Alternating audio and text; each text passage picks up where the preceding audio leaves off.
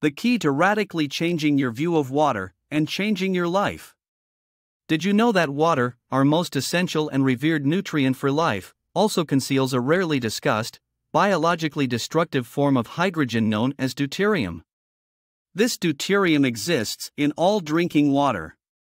We believe that drinking deuterium, depleted water to deplete deuterium, is the closest thing today that exists to the mythical fountain of youth. For the last 2 decades, the topic of health maintenance and optimization has mostly focused on free radical damage and antioxidant therapies. But currently, the trend is shifting toward the deeper and more relevant issue of mitochondrial and metabolic functioning. And this is where the constant damage inflicted by deuterium comes in.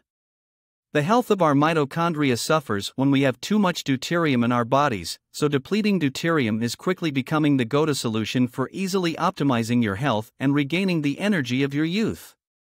You probably never heard of deuterium, but it's everywhere. We breathe it, we drink it, and we eat it. Cellular aging and mitochondrial degeneration are now linked to excess deuterium, usually disguised as semi-heavy water. 2 hydrogens plus 1 oxygen make water, H2O. When you replace one of those hydrogens with deuterium, you get HDO, semi-heavy water. In a glass of water there are about 3 drops of this HDO. The more HDO, the more damage it does to the mitochondria. What makes deuterium different from normal hydrogen, called protium, is that it has a neutron, whereas protium does not. Protium equals proton and an electron. Deuterium equals proton, electron, and a neutron.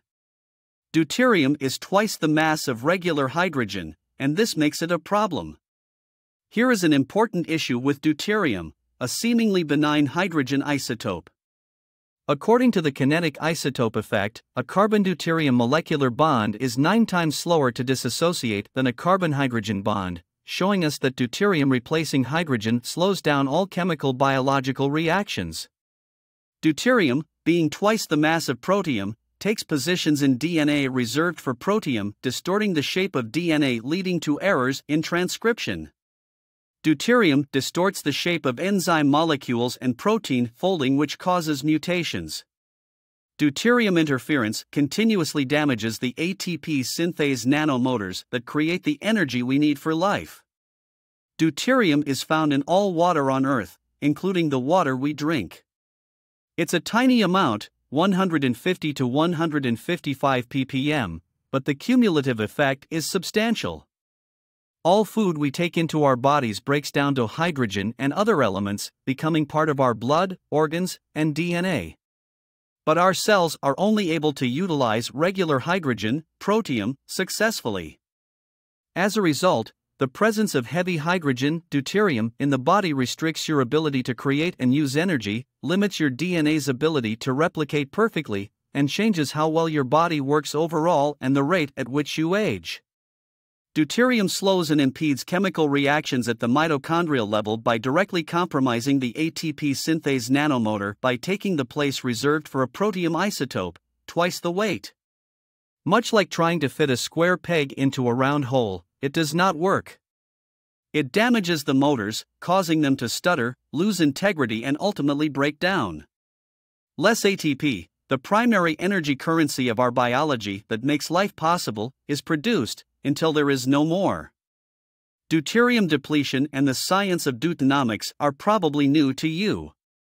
Depletion means reducing the total body burden of deuterium. When you reduce deuterium in the body by 20%, you allow an enormous amount more ATP energy to be produced. The mitochondrial knowledge to have been the less deuterium, the more energy, the foundation of our health.